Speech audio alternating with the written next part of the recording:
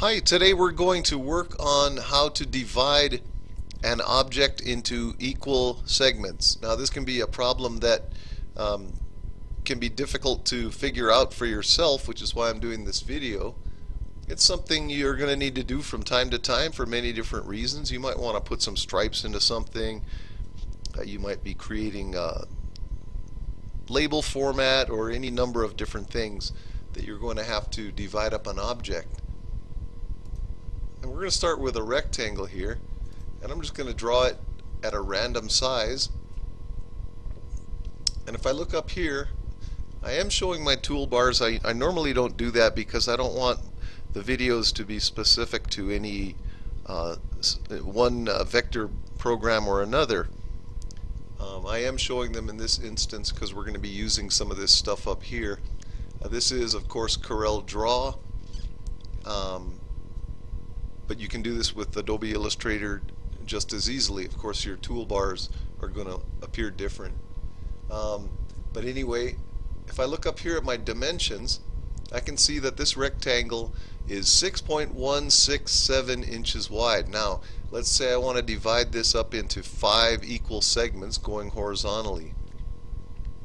If I were to try and do that mathematically using my rulers, it'd be very frustrating and difficult because I would have to take 6.167, divide that by 5, and I'd get some decimal measurement, and then I'd have to try and go up here on my rulers and line everything up, and you could spend a lot of time on it and still probably not quite get it right. So here's the way we're going to do it. I'm going to take a guideline here. I'll take 2 guidelines and I'll put them on either end of the rectangle. Now, as you can see, I don't use snap to object because I don't like it. I don't like the way it takes control over things and takes it away from me and puts it somewhere I may or may not want it. But if you use that, that might make that part a little bit easier. So now I have 2 guidelines on either side of my rectangle. I'm going to take this guideline here. I'll go up here to Edit, and I want to go to Duplicate. And as you can see, the keyboard shortcut for duplicate is Control D.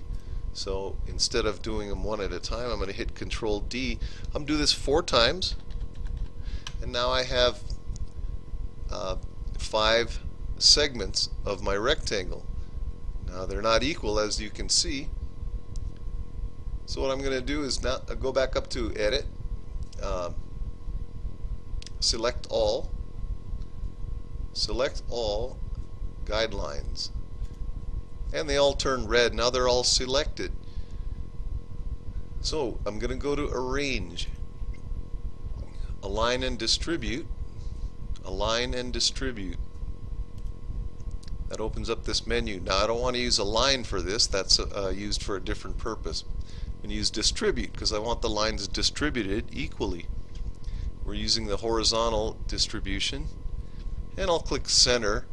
It'll distribute objects just as well as guidelines, and that's what these are for. So any of these would result in the same thing, but we'll use Center because a guideline doesn't really have any width.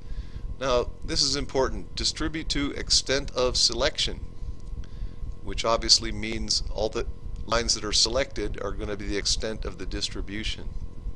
So it'll go from left to right once I hit Apply. So I'll hit Apply, and now my rectangle is divided into 5 equal segments, and I can do whatever it was I wanted to do. Of course, it doesn't have to be 5, it can be as many as you want, and you can do it vertically too using the same distribute command.